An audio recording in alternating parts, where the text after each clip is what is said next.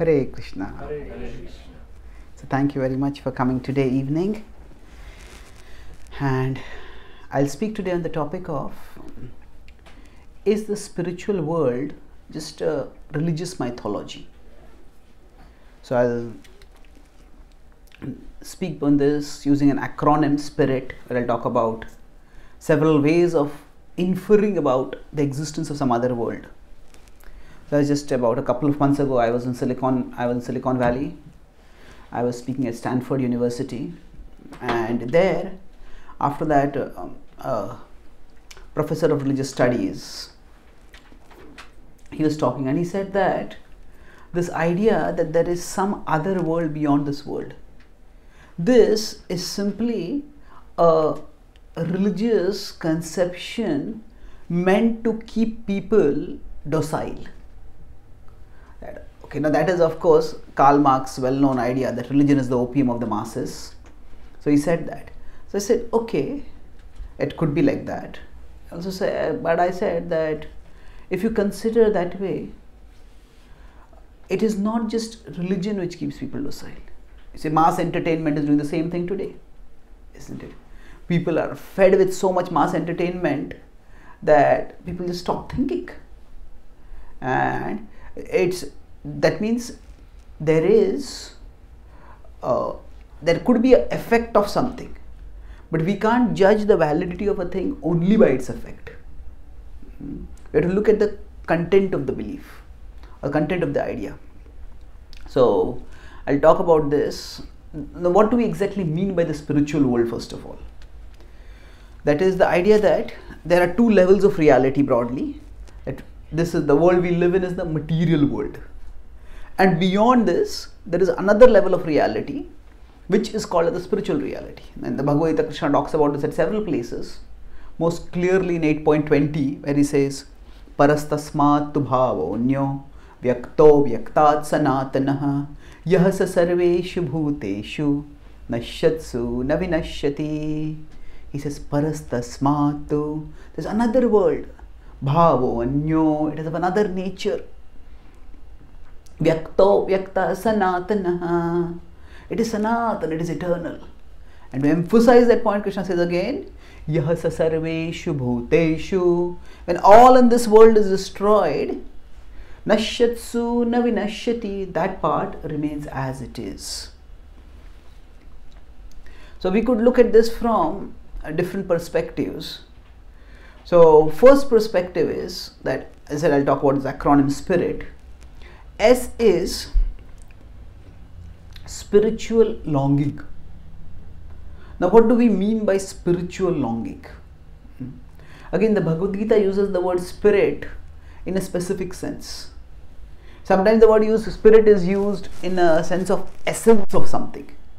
Like say, if in a cricket match, somebody plays in a very aggressive way, somebody cheats, somebody sledges too much, then they say this is going against the spirit of cricket. So there we use the word spirit to represent the essential activating mood, something like that. So spirit is used in that sense, but the Bhagavad Gita uses spirit in another more specific sense, that spirit is a level of reality. And spiritual longing refers to a longing for that spiritual level of reality. Now, what does this mean? Spiritual is differentiated from the material primarily based on the longevity. Na sato vidyate bhavo, na bhavo vidyate sataha, ubhayor api drishtontas, tvanayos tattvadarshibhi. Krishna says that of the eternal there is no cessation, and of the temporal there is no endurance. So the eternal is spiritual and the material is temporary. So that by spiritual longing, we simply mean a longing for the eternal. Everyone, everywhere, all living beings strive very strongly to live forever. If we consider the world around us, nothing in the world lasts forever. Even the giant Rocky Mountains or Himalayan mountains or whichever mountains we may consider, even they don't last forever. Now with the specter of climate change threatening the world, there are giant glaciers and icebergs which have been there for a long time and it just is dissolving away. So things which we consider as lasting forever, they can just disappear in one moment. So basically nothing, absolutely nothing lasts forever. And yet every one of us has a desire to live forever. So where does this desire come from? If a child in, say, a remote Native American reservation where there is no internet, there are no phones, there is no connection to the outer world, bigger world, that child suddenly goes and tells his mother, "Mom, I want a baklava." Now, the first thing the mother will ask is, what do you think she will ask? What is it? Yeah, what is a baklava? Or even if she knows about it, how did you come to know? Exactly. So if there's nothing in the environment of the child that gives the child any idea of that kind of thing, so naturally then the question will come, where does it come from? So similarly, nothing around us lasts forever. And yet we all have a desire to live forever. Our body doesn't last forever. Things outside don't last forever. So where does the desire come from? Give another example. Say after this program, when the devotees are, say, winding up and cleaning up, they suddenly see a gold ring over here. I say, oh, where did this come from? There's nothing directly golden. The floor is not golden. The wall is not golden. So where did it come from? Isn't it? So if something is not there in its surroundings, then we naturally get the question, where did this come from? So just as we understand, okay, somebody must be having a gold ornament, or there must be some gold treasury somewhere from where it came out. So similarly, if we consider that nothing in the world is eternal, and yet we have a desire, deep-rooted desire to live forever. So this suggests that this desire comes from some other level of reality. So the gold comes from some other place.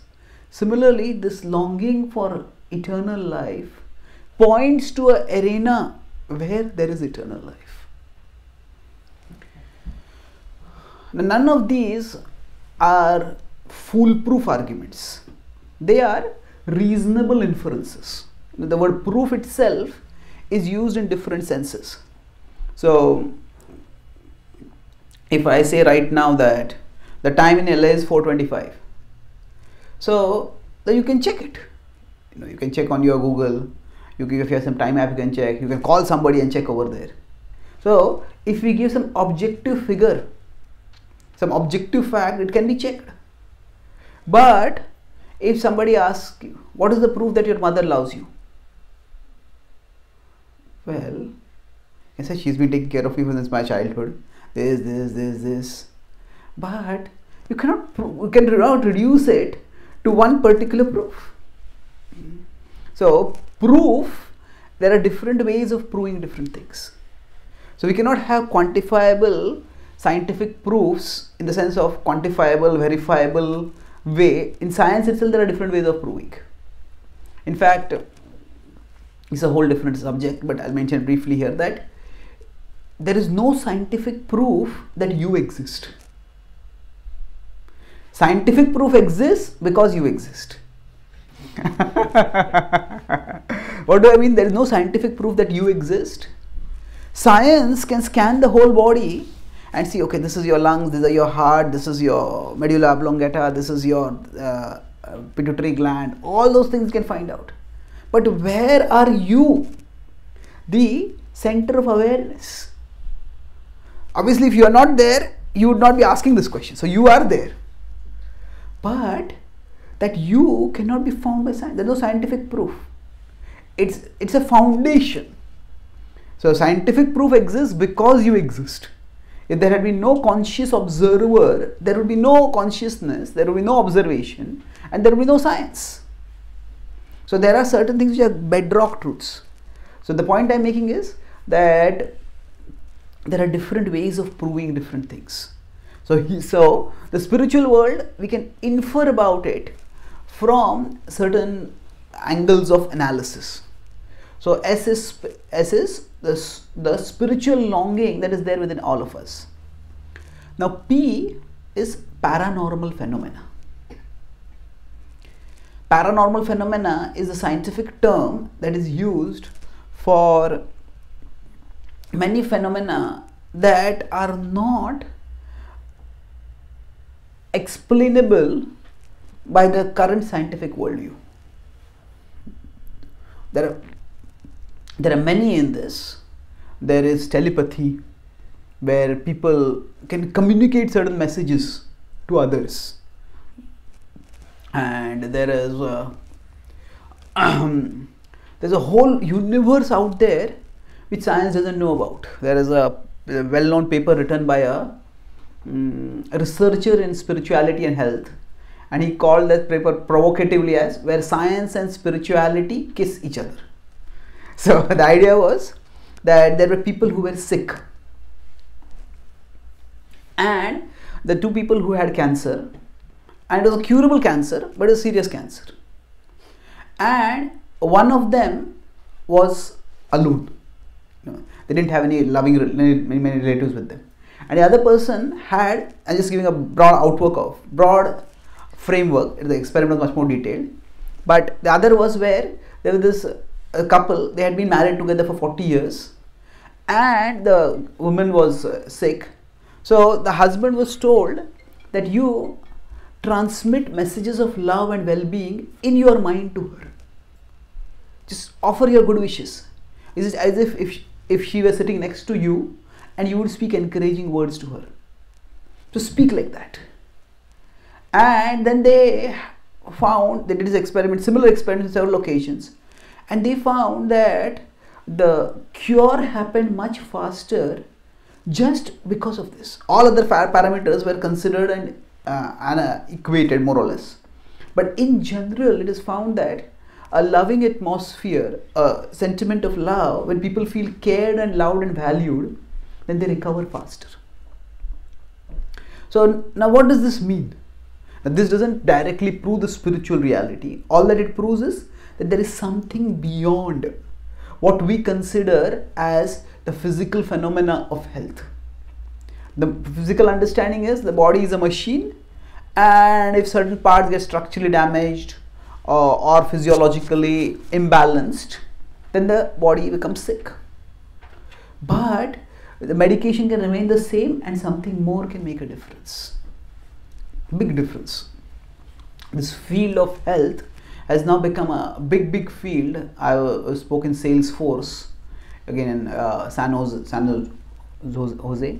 So there they have mindfulness rooms on almost each building, and they have mindfulness. They have Zen Buddhist monks who come, and they do retreats free at the company's cost for the employees, and they have found that by this the stress level of the employees goes down. So again, all this means that there is something beyond the tunnel vision of life that we have. Okay, I get this will improve my health. I take this pill, this will improve my health. I do this will improve my health. So now another very interesting paranormal phenomena is what is found through something called the staring experiment.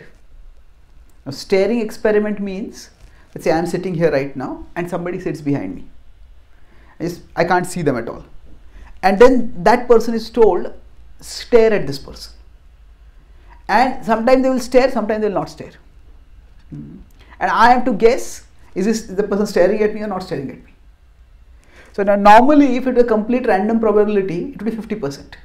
I could get it right, I could get it wrong. But almost universally, everybody gets it right about 60%. Some people get it right 90% also. And most of us have had this experience. We feel somebody is looking at us, and we turn around and that person just then looks away. Something like that. So we all have that intuitive sense if somebody is staring at us. Now where does this come from?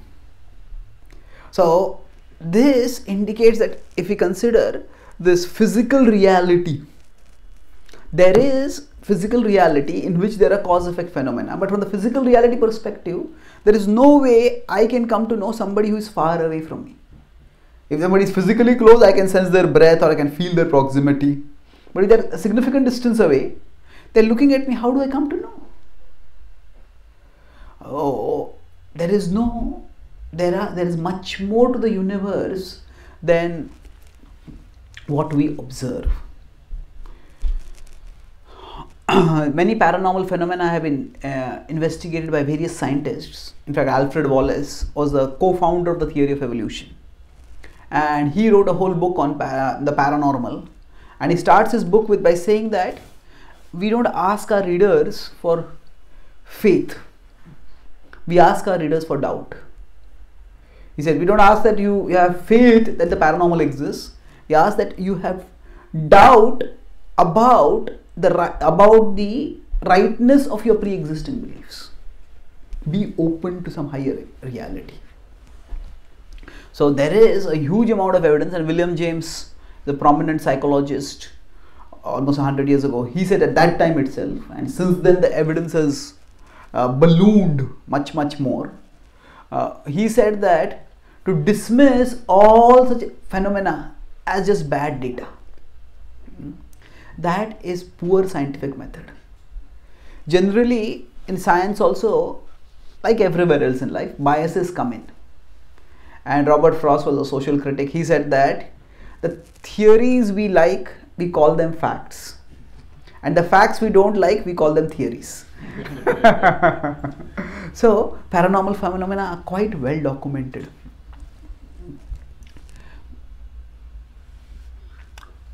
Even Carl Sagan, who was a skeptic, he said that this paranormal phenomena is something which needs to be investigated, because the sheer amount of evidence for it was so much that he said we need to find out more about it. So this is paranormal phenomena. All this, what are we talking about here? That there is something beyond the world that we experience in a daily life. There is some higher reality beyond. And now we are talking about what is the acronym we are discussing? Spirit, yeah. So P was paranormal phenomena. S was spiritual longing. Spiritual longing itself, yeah. Now, when we talk about I, here we'll focus primarily on, I will come twice here. So I is the immortal longing for love. The slight difference between this. The first is that I'll just call it immortal love. First is we long to live forever, but we don't just want to live forever, we long to love forever. We long to love forever means that most of the movies, most of the novels, they're about romance, and they all end with, most of them end with HEA, happily ever after. Now if you look at the Bhagavad Gita, what it says is Dukkhalem Ashashvatam. It's exact opposite. Happily ever after, Dukkhalem Ashashvatam. So now the Bhagavad Gita is not being pessimistic, it's simply being realistic. That this is the nature of the world. And yet, why do we have this longing to love forever?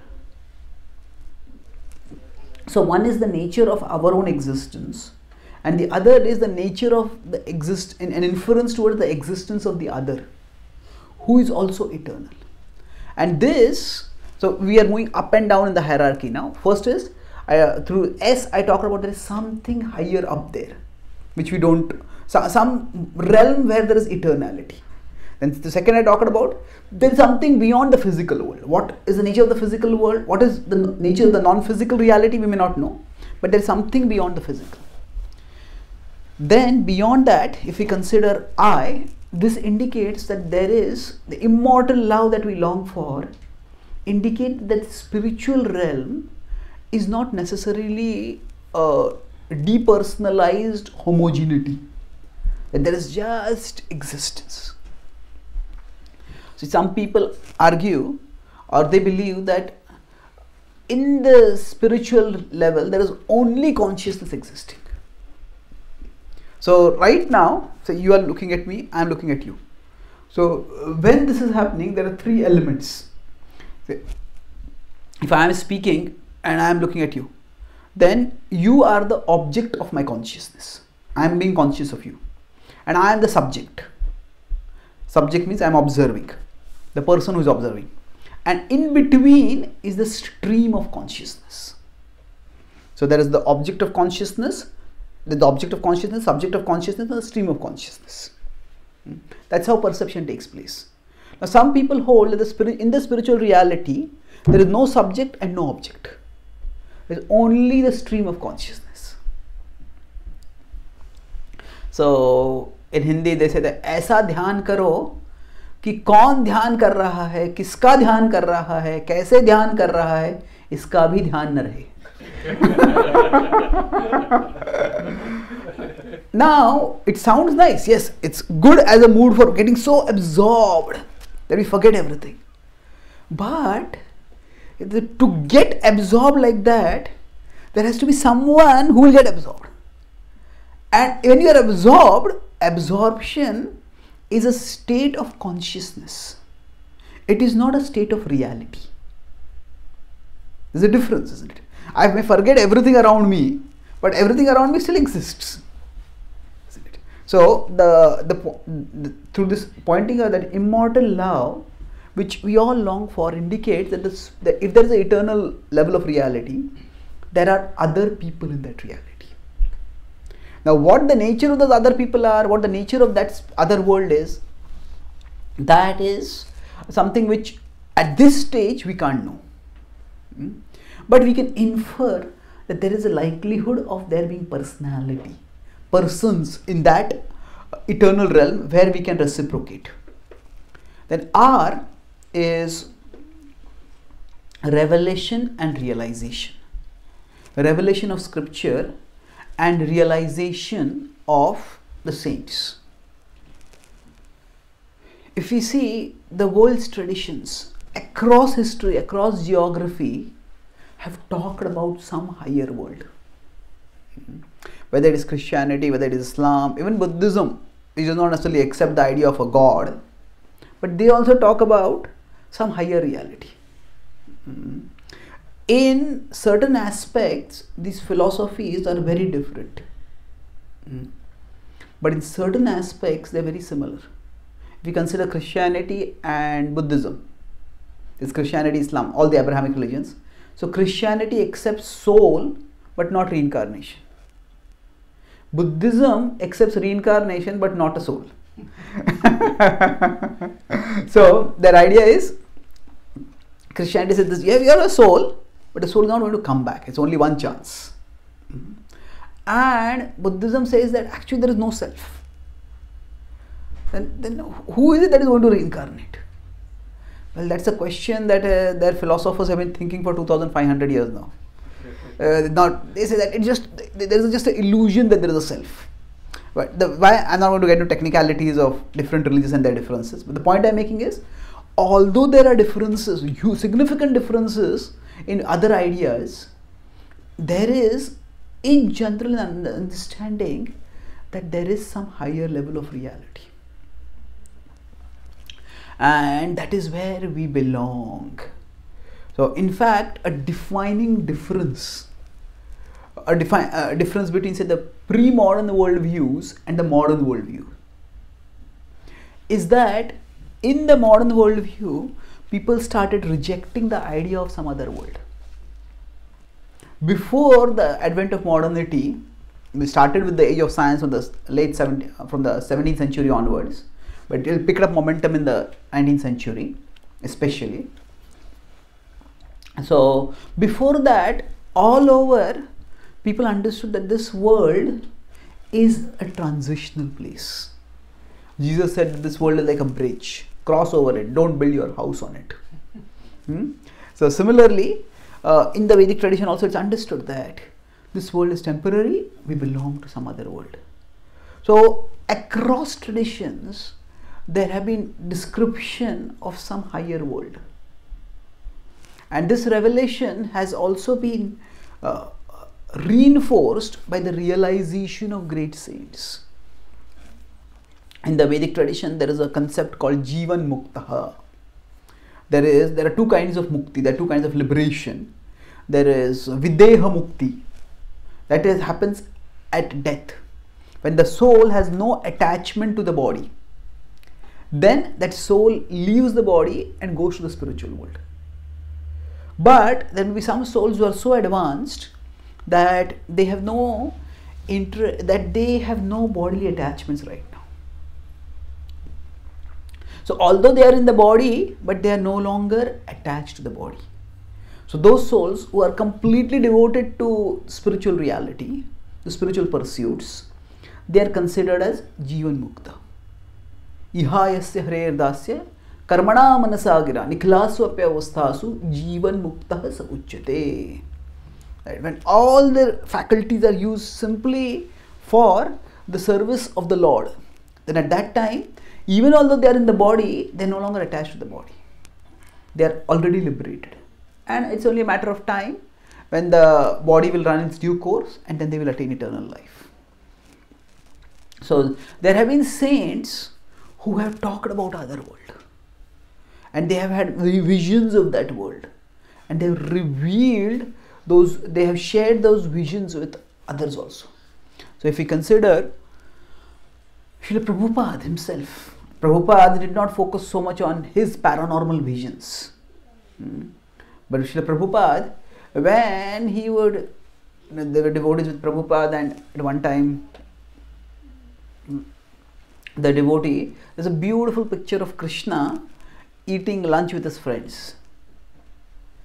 And as Prabhupada was gazing at it, and Prabhupada was gazing at such devotion, such love, such absorption. And the devotees came and talked with him. Devotees came to talk with him, and he saw that Prabhupada was absorbed. He started looking at the picture. And Prabhupada was gazing, lost for some time. Then he came back to external consciousness. He says, would you like to go there?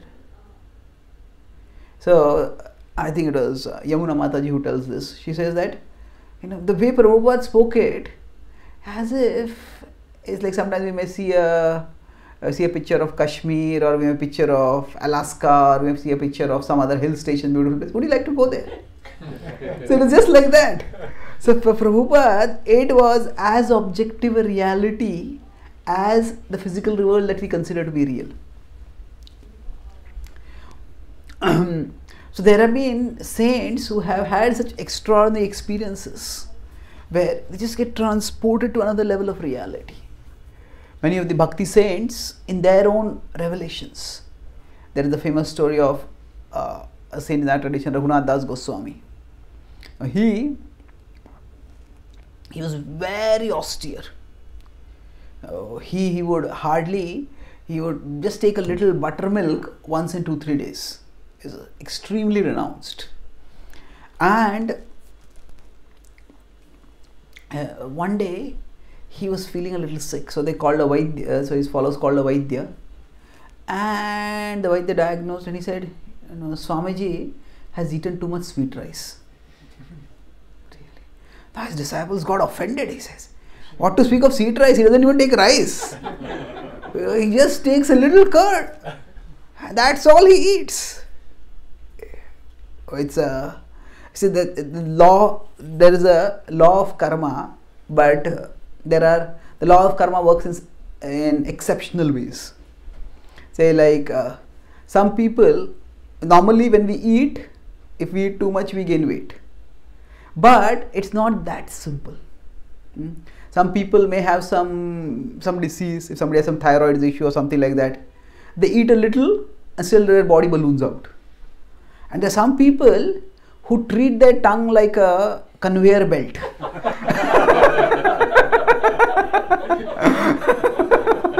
So they eat a lot, but nothing seems to happen to them. They stay slim and light. So we normally think of this cause will lead to this effect, but reality is always more complex. So when we see an effect, then not necessarily that this has to be the cause. So the effect that they saw was the doctor was making inference. He said the stomach is upset, and the logical cause of this is somebody has eaten too much sweet. So then they said, he doesn't eat sweets, you are offending him. He said, no, but that is the cause. So then they felt a little apprehensive, but they decided to go and ask Raghunath Goswami. And this is what the Vaidya is saying. He said, that's true. This is what? He said that yesterday night in the spiritual world, there was a big festival. And there, Radharani had herself cooked sweet rice for Krishna. And after Krishna ate sweet rice, everybody else took sweet rice. So, Raghunath Goswami in the spiritual world is an associate of Radharani. He is a Manjari over there. He says the remnants were so delicious that we also took it. And because of that sweet rice which I took, my stomach has got upset now. So now I say that this is not a convenient explanation for us to use, but actually speaking, he was experiencing reality at a different level. There is a physical reality and there is a spiritual reality. So sometimes what happens at the spiritual level can get transmitted to the effects may come at the physical level. So that there is Dr. Ian Stevenson he's a prominent researcher in past life memories, and he's written a paper called Paranormal Modification of Biological Form, where he talks about how the physical body can be affected by impressions. So he found that if a mother who is pregnant, she sees some very fearful stimuli. Say that there are documented cases that a mother who was pregnant, she used to watch a lot of horror movies. And so then especially movies involving a lot of fire. So this child, after he was born, whenever you see fire, he would start crying. Whenever he sees fire, he would start crying. So there are traumas that get transmitted like that.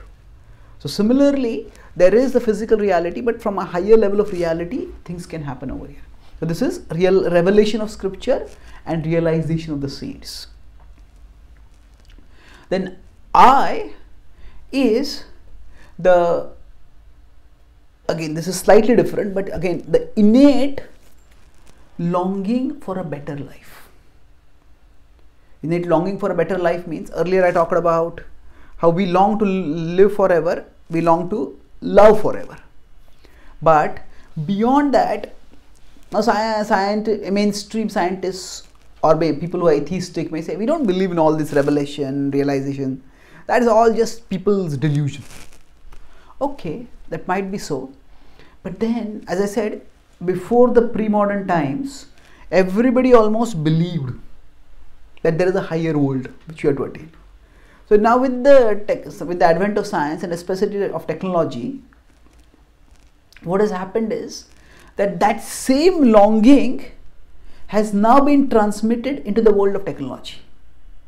That means people have rejected the idea of a religious paradise, but now everybody is dreaming of a technological paradise.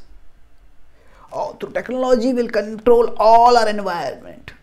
If it's too hot, we'll make it cold. If it's too cold, we'll make it hot. Now, if we can, to whatever extent, we can change it. But the idea that we can create a paradise over here, that is not going to work. I believe in the California fire that is tragically going on. There's a town called Paradise, and it was razed to the ground, completely eliminated, practically. So we cannot create paradise in this world. In fact, there is a field of science, scientific research, which they call it as transhumanism. Transhumanism is the idea that we want humanity to transcend its human limitations. And they say human life is beset with problems. And the most crippling problems are old age, disease, death and birth. Now, of course, for them birth is not rebirth. For them birth is population explosion. But the point is, they're talking about it the same way. Old age is there, disease is there, death is there, and somehow we want to stop it. So much technological advancement is geared towards this. So we have not given up the idea of a religious paradise. We are still longing for it. So we have an innate longing for a better life, which we have not abandoned that as unscientific. We just redirected in some other way. I was once giving a class on Narsin Chaturdashi, and one boy, he asked a question after that, we live in the age of science. How can you believe in something as mythological as a half man, half lion? So I said, then why do you believe in something as mythological as a half man and a half bat? Or a half man and a half spider? Is it? He said, no, we don't believe in it. Then why do you watch it? Oh, we watch it only for entertainment. No, but while you are trying to seek entertainment, what are you doing? You are suspending your disbelief. Now, why would you do that? He says, no, that's just for enjoyment. But why would you consciously seek something which you know is unreal for your enjoyment? That indicates that reality as it exists is not satisfying for you. And that's why you want to go to some other reality. And that reality is, at one level you could say, fictional or virtual. See, most entertainment today is escapist entertainment. People want to escape not just from their lives. People want to escape from themselves. I just don't want to be me. I want to become someone else. So, if you consider this is the physical reality, this is the spiritual reality. So, we have rejected the spiritual reality, saying this is what we call it mythological. But then that innate longing for have a better life, a better world, to be a better person, we have simply transposed it to not upwards to the spiritual level, but downwards to a fictional level, to a virtual level. And that's where we long to enjoy life. So the longing itself is eternal. It's universal, but we have simply redirected it. And it's not just redirected, it's unfortunately misdirected right now. Because that brings us last part of this, that T is the transformational potency of spirituality. Spirituality, we say, oh, different people believe in different worldviews. Or you believe in your spiritual worldview, I believe in materialism. Yes, different people can have different worldviews. But what the Bhagavad Gita tells us is that what is offering is not just a different worldview. It is offering a different world to view. That means it offers us a process by practicing which our consciousness can become elevated. And once that consciousness becomes elevated, we will actually perceive spiritual reality. This is physical, this is spiritual, and this is not just a matter of abstract conception that this is there in spiritual, this is there in spiritual. The Bhagavad Gita tells us there is a process you can follow by which you can raise your consciousness upwards. And the fictional, no matter how many books or movies or Batman or Spider-Man somebody watches, they are not going to actually see Batman or Spider-Man.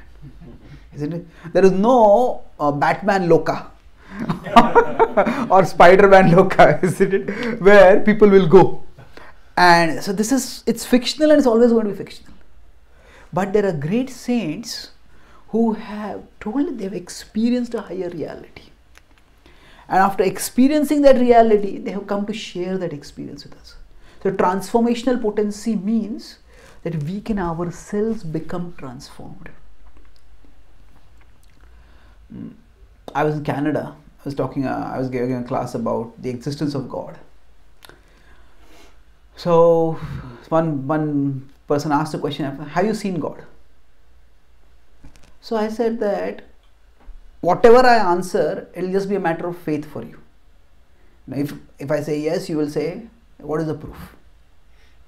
If I say no, it will say that what are you talking about? I said that when Prabhupada was asked this question, Prabhupada gave answers in different ways. One way he answered was that, how does that matter to you? He said, I am giving you a process by which you can see God yourself. And to the extent we follow the process, we start moving forwards up. So we don't have to necessarily believe somebody's claims. The visions can be a pointer for our faith. But the most important aspect of spirituality is that we ourselves, by our spiritual practices, can realize that we don't have to be so dependent on the body and on material things. We can start experiencing peace, strength and joy coming from some higher level of reality. What do I mean by a higher level of reality? So just as if there's a small child, when a baby is newborn, the baby doesn't even know what is all around it. Even when the mother is holding the baby doesn't even understand there is a mother. Even when the mother is breastfeeding the baby, all the baby understands is, oh, there is some soft substance from me, something soft is coming. Doesn't understand anything at all. But as the baby starts growing, then she starts understanding, oh, this is the person who loves me very much. Gradually then she will start associating the name, oh, this is my mom, this is my mother. So now, suppose that baby has grown up to understand that there's a mother and mother loves me, and she's sleeping at night. And suddenly it becomes cold and she starts shivering. She starts shivering. At that time, the mother sees it. Oh, my baby is trembling, and the mother puts a comforter on the baby. When the mother puts the comforter, the baby's eyes are still closed. The baby has not seen her mother. But just by the transformation. Oh, I was feeling cold, now I am feeling cozy. Just by the transformation she infers, oh, my mother must be here and my mother must have put the comforter on me. So, similarly for us right now, our eyes are closed, we are spiritually asleep. So, we can't directly perceive spiritual reality. But even while we are spiritually asleep, we can perceive the transformation that comes because of spiritual reality. The baby is in the sleep state, but in the waking state, in the physical reality, the baby is in the mental world, you could say in sleep dream state. The physical level, a change has happened. A comforter has been put on her body and she feels it. Similarly for us, we are caught at the physical level of reality, physical, mental. But beyond that is the spiritual level. And when we practice bhakti, when we chant the holy names, when we worship the deities, when we immerse ourselves in Krishna Leela, we experience a certain relief, we experience a certain comfort, we experience a certain strength, we experience a certain joy. And that experience is a pointer that there is a higher reality, there is a higher experience. Krishna, the higher reality, is what I am experiencing right now. And as the baby awakens, the baby will see her mother also. Similarly, when we practice bhakti, bhakti paresha anubhava. Bhakti is a process which gives us para isha anubhav, experience of the transcendental Lord. And that experience leads to viraktir anyatra cha. We don't become so dependent on other things for our strength, for our security, for our peace. Yes, in the world things will go up and down, but by our inner strength we will stay focused, we will stay purposeful, we will stay peaceful. This transformation is the ultimate test of spiritual reality. Pratyakshaavagamam dharmyam susukham kartumavayam. Krishna says 9.2 in the Bhagavad Gita. Pratyakshaavagamam, you will experience it yourself. Just a few days ago we celebrated Srila Prabhupada's disappearance day. Now Prabhupada's disappearance, there's a video of that, the final lesson. It describes Prabhupada's condition in the last few months of his life, and Prabhupada was completely emaciated. He was so emaciated, in fact, that he was just bones. One of his scientist disciples, Dr. T.D. Singh, Bhakti Swarup Damodar Swami, he became later, he came to meet him, and he was shocked to see Prabhupada's condition. And when he saw Prabhupada saw that he was shocked. And Prabhupada was so transcendental, although his body was in such a terrible condition. Prabhupada was so transcendental. Prabhupada said, you are a scientist, you want proof, isn't it? As all my life I have been telling you, you're not the body, you're the soul. See, but now I'm demonstrating it to you. My body has gone, but I'm still here. So Prabhupada's spiritual strength, Prabhupada's spiritual purpose was there. You see that video, towards the last time of his life, he has so little strength that he can barely move his lips and produce some sound. The devotees are keeping a dictaphone right near his mouth, and he's dictating the purports to the Srimad Bhagavatam, even in that condition. And on the last purports he says that Krishna is the supreme controller. Everything happens by his will. And then he says that the modes of passion and ignorance in this world are very dangerous. If we stay in the association of devotees, then we can stay in goodness and move towards transcendence, and thus we can attain Krishna. So Prabhupada himself demonstrated life at a higher level of consciousness. Despite the trauma of death, he was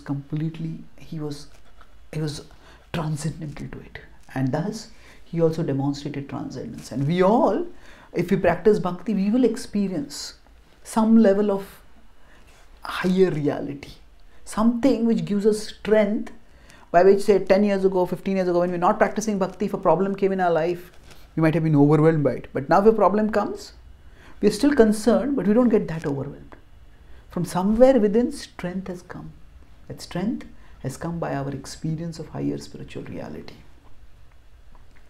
So this transformational potency of spirituality is the greatest conviction provider for all of us. About maybe 7-8 years ago, I was in Mumbai in the Juhu temple. I was in the morning program, I was walking and chanting, and somebody had spilled some water over there. So I didn't notice it, and I just walked on it. I slipped and fell. So at that time, I used to wear a brace. So the brace means the leg doesn't get folded. So when I fell, the leg just went completely off like that.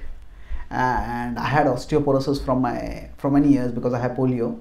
So it was a small fall, but it is almost like the thigh bone, the femur almost came out. 3/4 of it was severed. And it was horribly painful.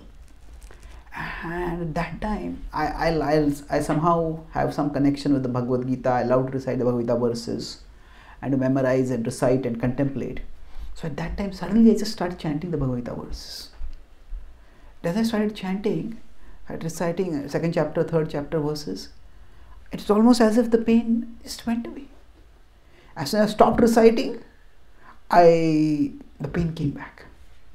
So normally on Gita Jayanti or something, we recite the full Bhagavad Gita.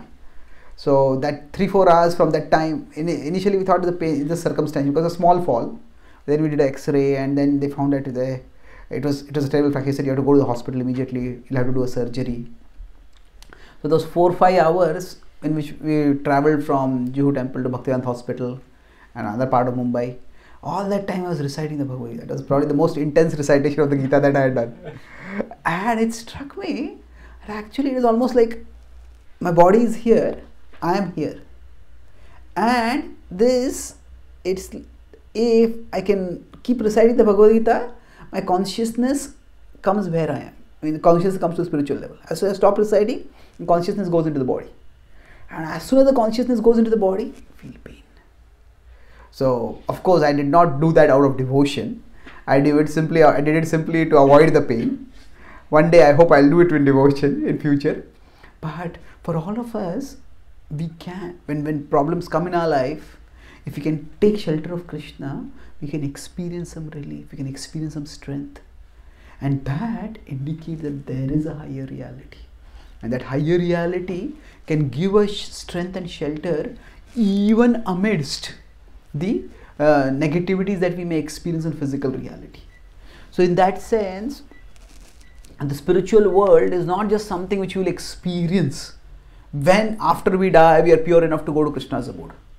The potency of the spiritual reality, of the spiritual world, we can experience even now if we strive to become absorbed in Krishna.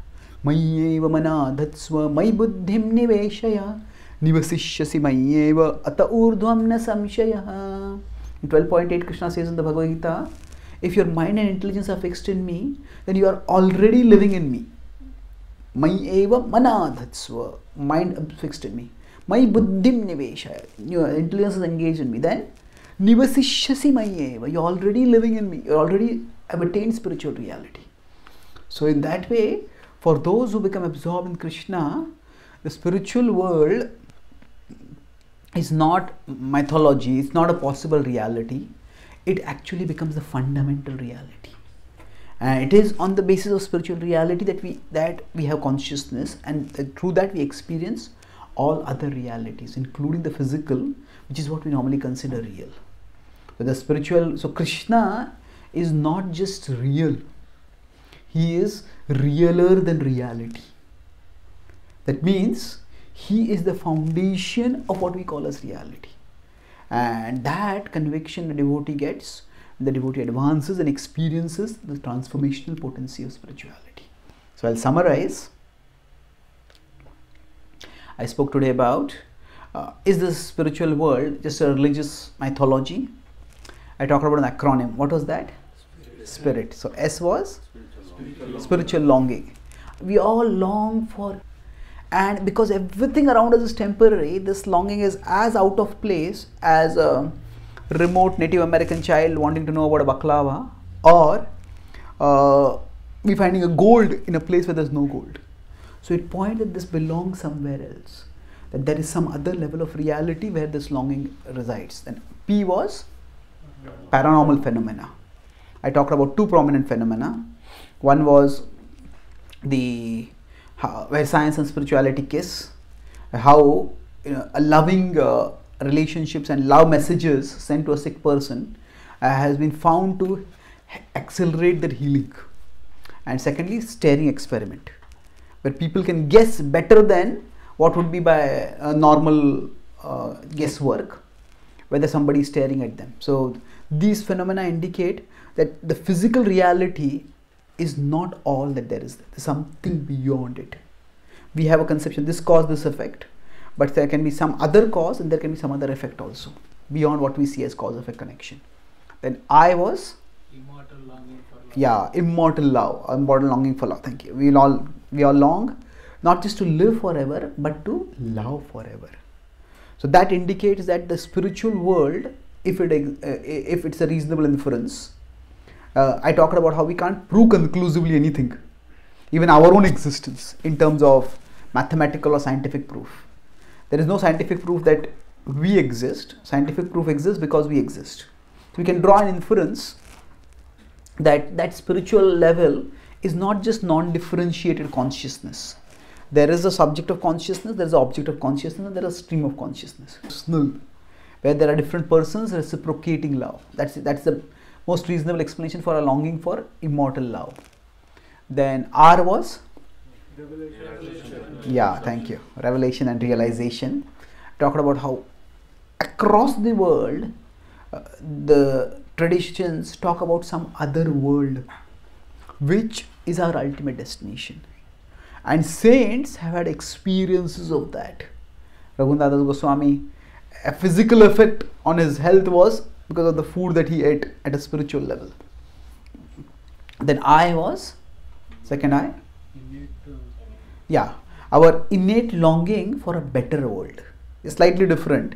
First is our own self-existence should be eternal. We should have an eternal object for love, and we want a better world to live in. So innate longing, this I talked about how science has not rejected, science has not eliminated our longing for a better world, for an eternal world. It has simply redirected it. And that's why we, instead of seeking a religious paradise, now are seeking a technological paradise. But of course, through technology, we cannot create a paradise because the world has its own nature. And last was T?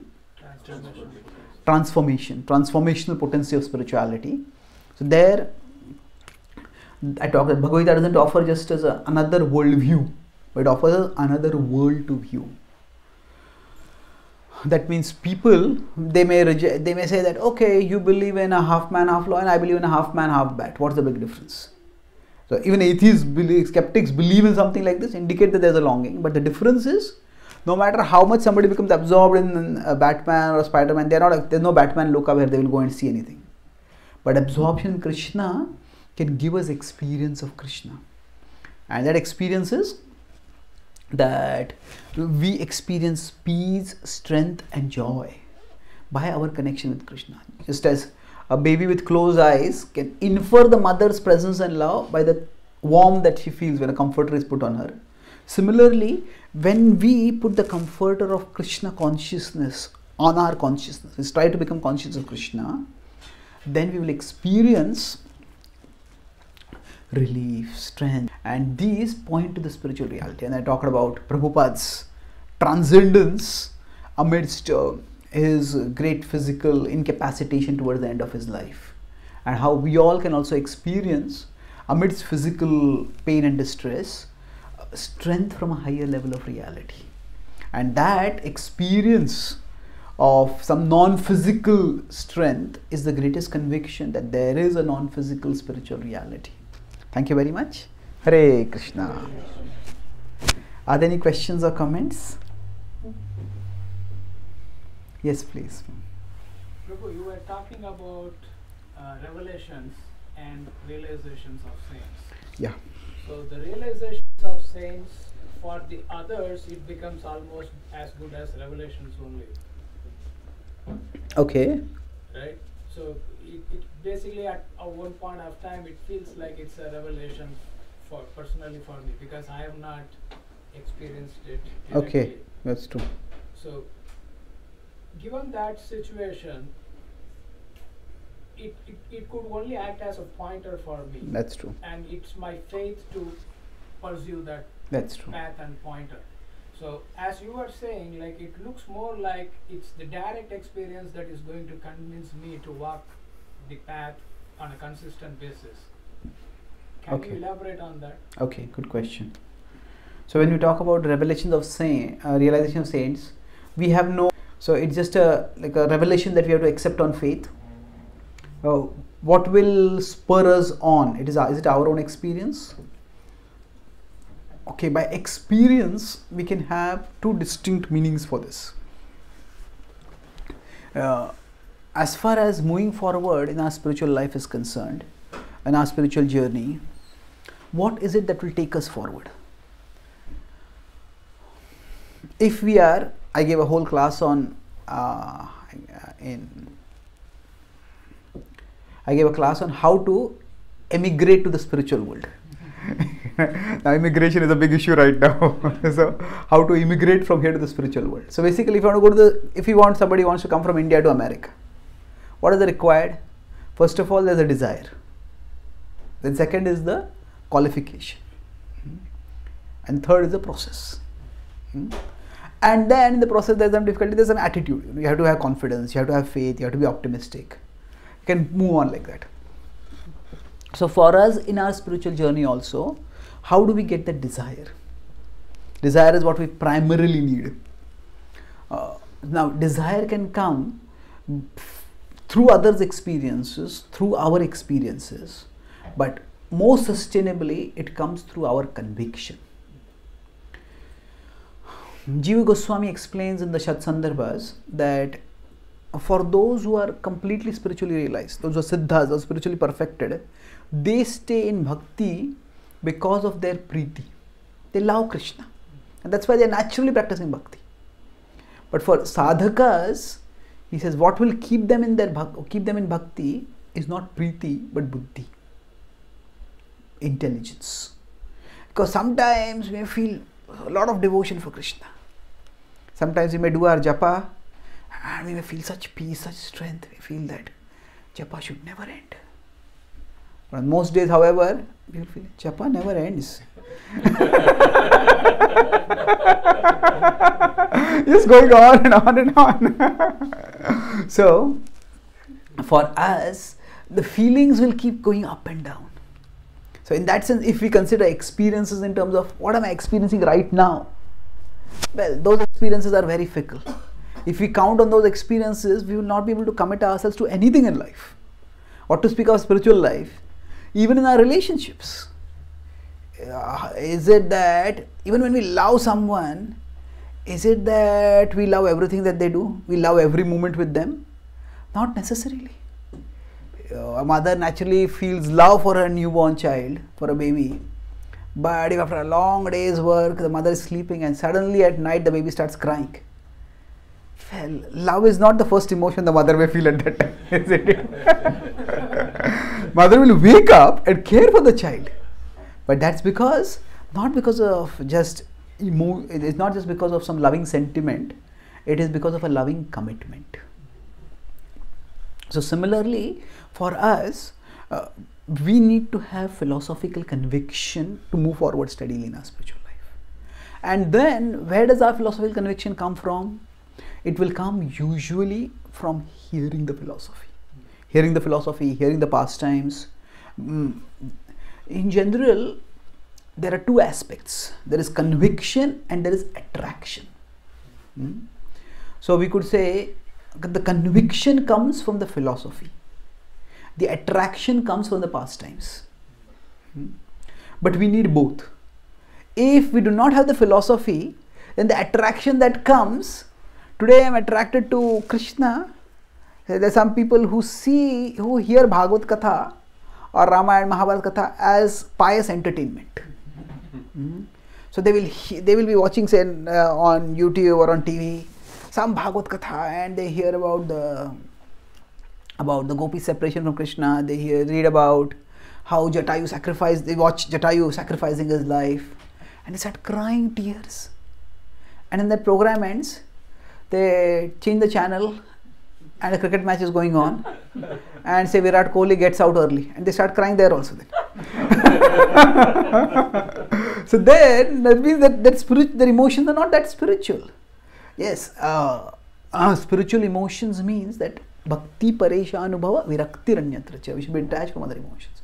So conviction is what is required, and that's why we need to study philosophy regularly. Siddhanta baliya chitte na kare alas iha haite krishna lage sudruda manas. They said that Siddhanta baliya. Don't call it, this is a simply philosophy, I'm not interested in it. Chitte na kare alas. Don't be lazy about it. Iha haite. By this, what will happen? Krishna lage sudruda manas. Your mind will be fixed on Krishna. So it is by philosophical conviction that we'll get the impetus to move forwards in our spiritual life. Okay. Thank you. Hare Krishna. Yes, yes, a question. Yeah. In the spirit acronym, the P, the paranormal activities and the phenomena, where does the concept of subconscious mind fit in there? Because in my personal life example, there have been times when I have been very particular about, say, waking up early in the morning, and I've set up my mind to get up at 3 a.m. And without an alarm clock, I have gotten up at exactly, and I've looked at the clock, it is exactly at 3 a.m. Is that something paranormal, or is it a subconscious mind? What is it that, how would you call that activity? Okay, yeah, okay. So if we determine to do something, say I want to wake up at 3 a.m. and even without an alarm, we wake up exactly at the same time. So how does that work? Yeah. See, sleep is a great mystery actually. We sleep every day, but biology it has still not been able to explain why we need to sleep. We need to rest. That's required for the bodily rejuvenation. But why does our consciousness need to switch off? If you see, when we sleep, the only time we think about sleeping, or we think about not sleeping, about sleep.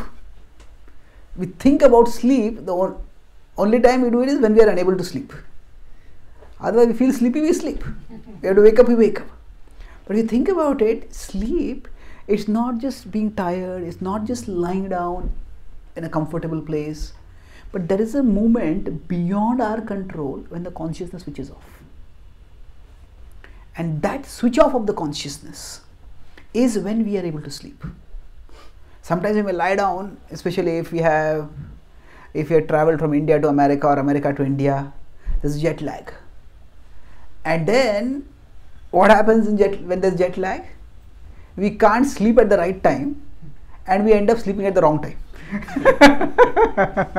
So basically it may be night and everybody is sleeping, but we just can't sleep. So the the transition. There are 4 states of consciousness. What we are right now in is Jagruti, the awakened consciousness. What we are all hopefully in. Some of us might be in Swapna also right now. So Swapna is the sleep state. Then beyond that is the deep dreamless sleep, that is called Sushupti. And then beyond that is Turya or Samadhi, where there is spiritual awareness. So normally we go from Jagruti to Swapna and Swapna to Jagruti.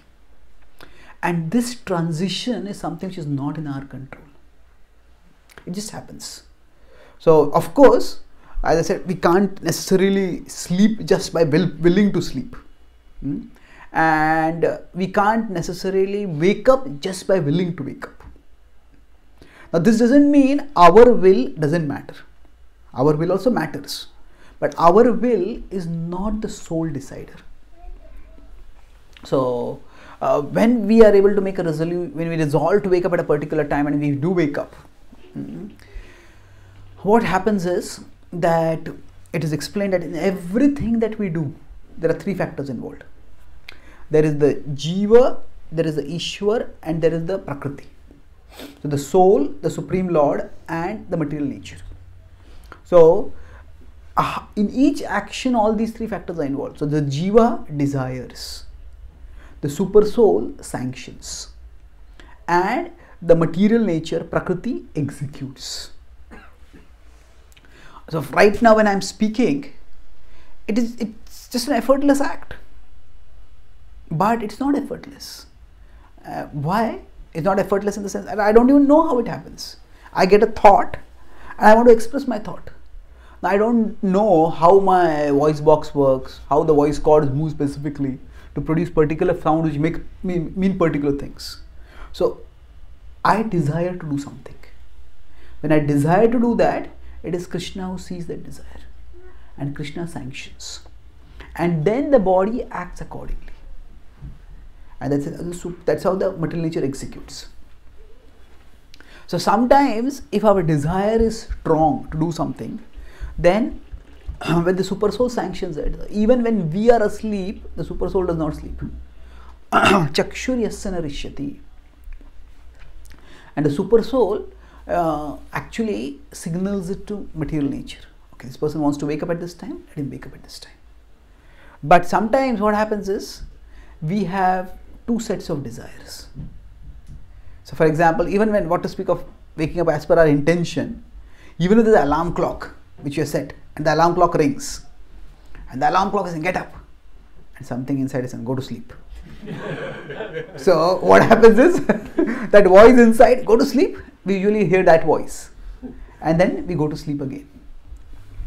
So basically what we need to do is that we can't rely only on external aids, but we can't rely only on internal resolution. Because we will see that sometimes we decide to wake up at a particular time and we are able to wake up. But sometimes we may decide and not be able to wake up also. So why is that? Because our desire, our intention is only one factor in the equation. And there are other factors which are not in our control. So, now the subconscious is used in 2 different senses. Going back to that question about a subconscious mind, there is basically in our mind is the place where impressions are stored. And in those impressions, we could say right now we are conscious of some things. So right now you are looking at me, I am looking at you, you are hearing me, I am speaking something. But beyond what we are conscious of, there is a lot of other things in our mind also, which we can be conscious of, which we choose to. So you are sitting next to someone. Now you have not met that person for a long time, but you know that person. Then if you focus on them, you will remember their name, you will remember about their family, you will remember about their background, and you can talk. But that's not in the forefront of your consciousness. So if you consider computer metaphor, the conscious mind is like what is the information on the computer screen. The subconscious mind is what is the information in the computer's hard disk. You can recall it when you want. But beyond that, there is an unconscious mind also. Unconscious mind is like information that is there in the computer, you don't even know it is there. So there are some impressions we are not even aware of, and it requires a lot of effort to become aware of those things. So from a psychological perspective, this is conscious mind, subconscious and unconscious. So this conscious mind is like the tip of the iceberg, and there's a lot more below. However, the subconscious mind, there are books written on the power of the subconscious mind or things like that. So there basically in psychology or in self-help literature, there is a tendency to make the mind into God. That means if you desire something and if you just desire it strongly enough, it will happen. Now yes, our desire, our intentions do matter, and it's always good to have a positive attitude. But it's not that our desire is going to make anything and everything happen, isn't it? If somebody's got a terminal disease and they're about to die, and they say, I'm not going to die, I'm not going to die, I'm not going to die. And then they will leave their body and they will go to Yamaraj and he might say, you are dead. Isn't it? So just thinking that I'm not going to die is not going to stop the biological death. So there is a physical reality, and in the power of the subconscious mind, when they say that you just take your intentions and let them percolate into your subconscious, and then whatever you desire you will be able to achieve. Well, that is exaggerated claim. It's an overstatement. Certainly the intentions that are more deeply internalized, we will draw energies more than our conscious energy for fulfilling them. But it is not that they are omnipotent. We have more potency than what we think we have. But more potency doesn't mean infinite potency. Does that answer your question? Yes. Thank you. Any last question? I have one question. Prabhu. Yes, Prabhu, please. So Prabhu, when we make this, you said that we should use our buddhi to be on the spiritual path.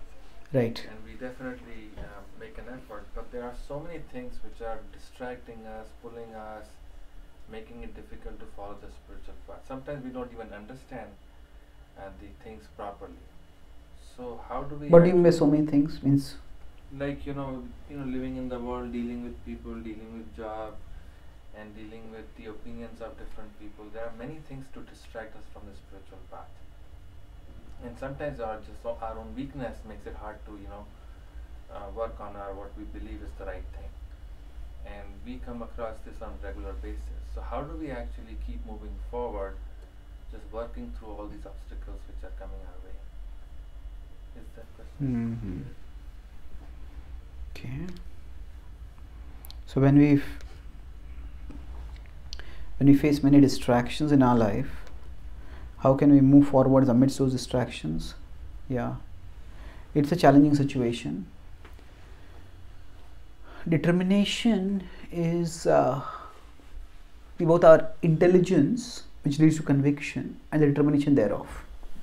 They are not like a fixed deposit. I have to invest that much and it's always there with me. It's more like a deposit in a stock market share. So depending on how the stock market is going, the value may be very high, the value may be very low also. Like that, our conviction and our determination keep varying. So we need to replenish it regularly. Now replenishing means that we have to observe within the broad activities of sadhana bhakti, within the broad activities of bhakti, what activity energizes me the most. We have standard activities of sadhana bhakti that we do, but along with that, the activity that energizes us the most, we need to take special time out to do that. So if we like to do puja of the deities, then that's what we need to make time for that. Rupa Goswami calls this as uddipan. Uddipan means spiritual stimulus, and it can vary from individual to individual. Just like we can consider sensual stimulus, material stimulus. Now for all of us, what might agitate our minds materially can vary. We look at food items. Not everybody is attracted to the same food item necessarily. everybody is attracted to different food items. So just as there are different sensual stimuli that may attract us, similarly there are different spiritual stimuli that may attract each one of us.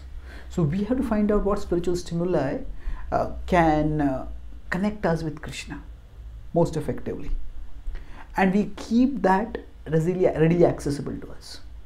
So it might be, if we like to hear classes of a particular devotee, then keep some in their classes or some extracts from their classes, some specially inspiring classes, keep them readily accessible.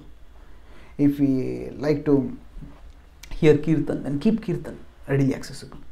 So when we keep these things readily accessible, then whenever we start feeling weak, then we can draw on these sources of strength.